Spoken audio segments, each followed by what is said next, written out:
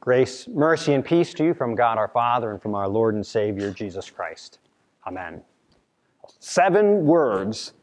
7, it's not a magical number really, but the point is, that we introduced last week, is that we need a short but sweet, meaningful, quick hitter, you might say, for the sake of those who are living and dying in sin, for our brothers and sisters who sometimes need reminders, and for our own sake, for that matter. We need a short and sweet, yet substantive summary of the good news of our salvation. Being prepared is not my idea. It comes from God through the Apostle Peter. As we saw last week, he said, always be prepared, but always be prepared in your hearts to give an answer to anyone, a defense to anyone who asks you for a reason for the hope that is in you, yet do this with gentleness and respect. We're a summary or a snippet of the gospel. Now, right, a summary doesn't include everything. A summary tries to bring some of the most important points forward, and it almost teases or intrigues people. Well, we want the gospel, when we share it with other people, we want it to be something personal, because after all, right, Jesus is personal to us. So here's our question, and you can, what is it about the gospel that we might say matters to you? Why does the gospel matter to you personally? What stories or verses are important or helpful, or maybe just a simple concept or a word, if you, what you appreciate, others might appreciate too. So what are any answers to those questions? What is it that you appreciate about your Savior, about Jesus? Or are there any verses or things that are particularly important that you find comforting or helpful?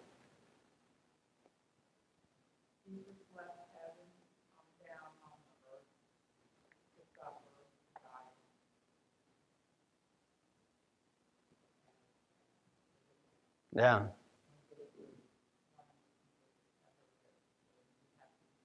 Yeah, that God didn't have to come down, but did, yeah.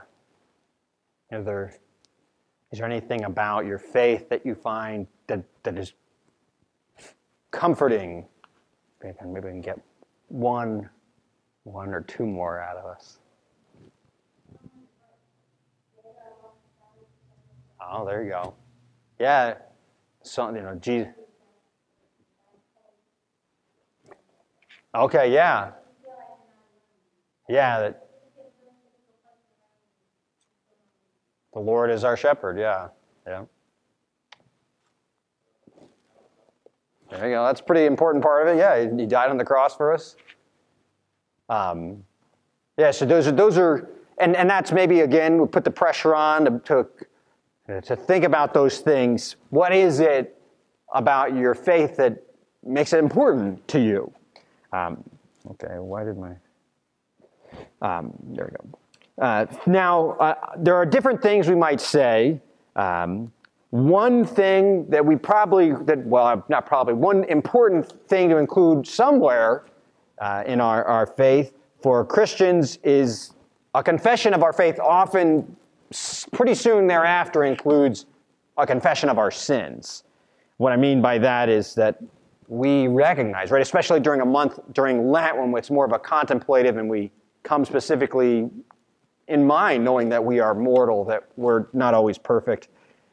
That's, we know and confess that we sin sometimes. Our hearts and our minds are attracted to the wrong sorts of things sometimes. It's not just that we do the wrong thing. Sometimes we want to do the wrong thing. We need help. We need rescue from this world and all the evil that goes on. And we admit that sometimes we need someone to rescue us from our own selves, from our own hearts and minds. In the article I mentioned last week, there were a number of good and faithful summaries of the gospel that I'd like to look into once again. So would somebody read the first one for us? Yeah. Thank you. So yeah, in Christ, God's yes defeats our no. And you notice that Jesus is kind of central to both of these. And I think I would anyway, personally, maybe other people could, but I would have a hard time making a confession of my faith and not getting Jesus in there somewhere. Right? That's crucial, but notice they're not only about Jesus, they say something about us too. To be more specific, they point out something that's wrong with us. God defeats our no. God defeats our no. What does that mean? Well, that no, that is our no, is like a child sometimes, when you call them, a young child may say no. And that's how we sometimes respond to God. He calls us, He tells us to do this, we say no. He says, come here, we say no. We do it in little ways, big ways, but the good news is that what this is getting at is that God's love is bigger than our defiance.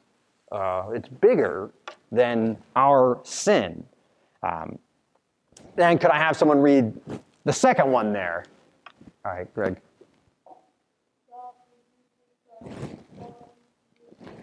Okay, thank you. Yeah, so God through Jesus Christ welcomes you anyhow. And that anyhow, it almost sounds kind of funny, but I think it draws your attention to it too.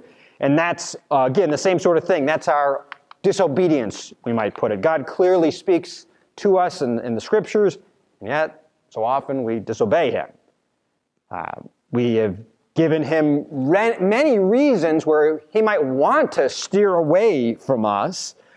The way we treat one another, our failure to follow Him particularly well, and the way in which, instead of giving Him glory, we seek to give ourselves all the glory and make idols of ourselves. That anyhow in there is a confession that even though we have no right, we can't really expect anything of God, nevertheless, He welcomes us.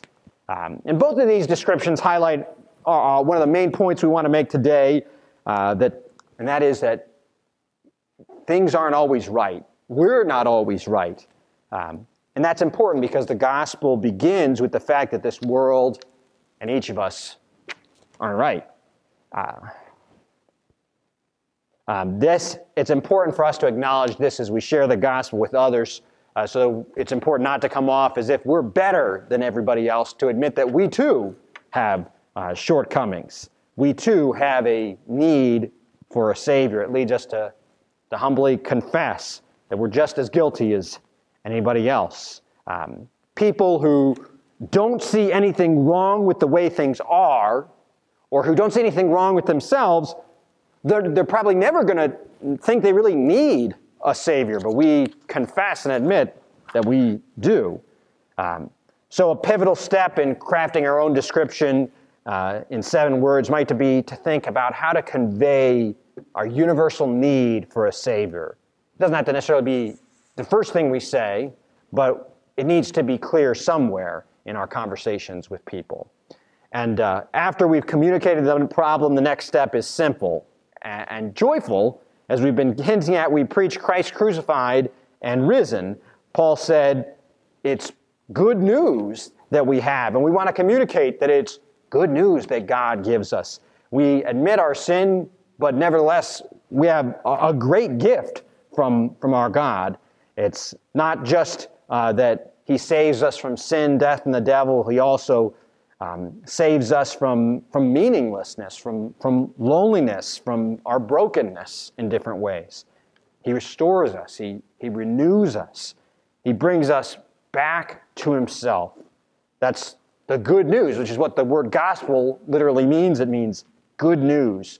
The good news is that God was in Christ Jesus reconciling the world to Himself. And that was part of our reading for today. Could I have somebody read? All right. Sure. Yeah. Therefore, we want to Christ in the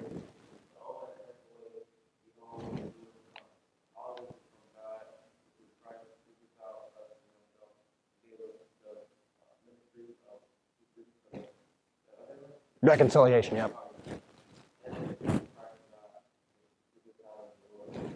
right, thank you.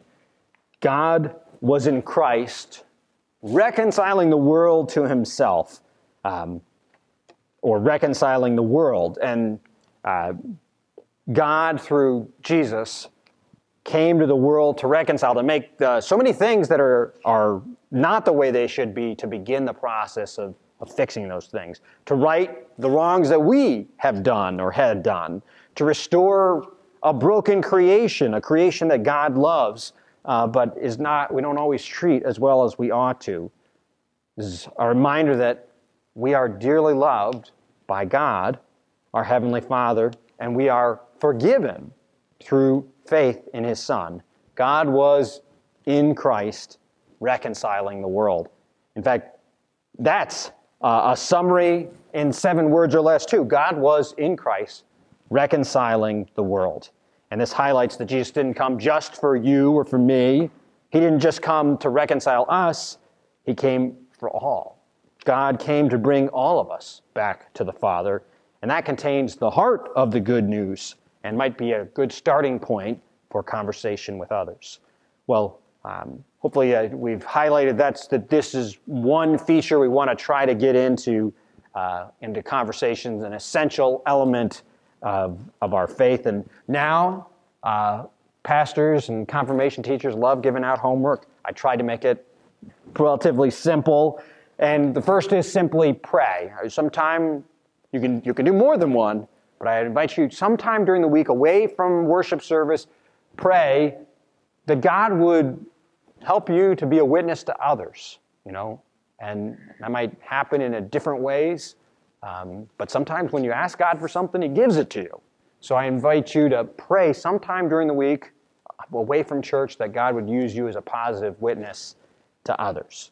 I also ask that you would pray that God helps you, whatever way. Maybe it's not going to end up that everyone's going to have this fancy 7-word statement, but again, I do think it would be helpful to have something simple that we know, that we can just pull out at any time, and pray that God would help you to, if nothing else, to think about your faith and how to share that faith, and maybe to come up with something that is personal and short, but also packs a punch, we might say. And I pray that you also think about that 7-word summary that we had today, that is true, that God was in Christ reconciling the world. And remember that He came not just for you and me, but for all. Of course, we don't want to limit ourselves to just this particular way of speaking. We're going to consider other ways and look at other angles which to share the gospel. And I also included, if you want a little extra credit, if you really want to get serious about this and try to have something, maybe jot down some notes about something that jumps out at you during the week. Or maybe you don't jot down notes, but try to be aware, to think about when something again, apart from church strikes you. And maybe it's a verse or it's a song, a Christian song of some sort that speaks to you, and think about that. But until then, we remember that in Christ, God was reconciling the world and you as well. In Jesus' name, amen.